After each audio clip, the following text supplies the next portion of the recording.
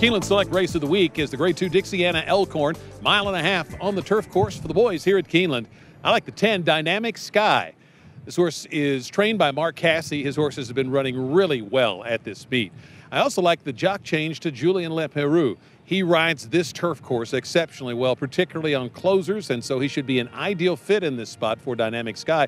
The other thing I like, if you look back to the 2.5 mile turf races for this horse last fall, you'll see that those were two of his better buyer speed figures, so I think 1.5 miles might be the distance he likes best. Number 10, Dynamic Sky, hopefully at a little bit of a price in the Dixiana Elkhorn. Katie, who do you like? I actually am looking for a price as well. I ended up taking Holiday Star. That is the 6 horse that's for Graham Motion's barn.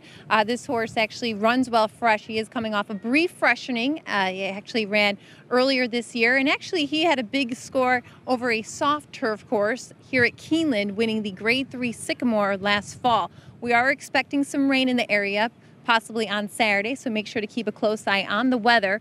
And this is another barn that's had all their horses ready to fire. Actually, Graham Motion had a nice stakes victory last weekend. So I'm going to go with Holiday Star. That is the 6 horse coming up here in the Dixiana Elkhorn. Another horse to watch, actually Tom and I agreed on, is a horse that is Carey Street. That is the 5 horse. Now, if we get a lot of rain in the area, the race gets scratched off the turf. Very dangerous dirt horse, but also connections thinking this horse might run well on the turf. So watch out for Carey Street and also Holiday Star. That'll be my top 2 choices.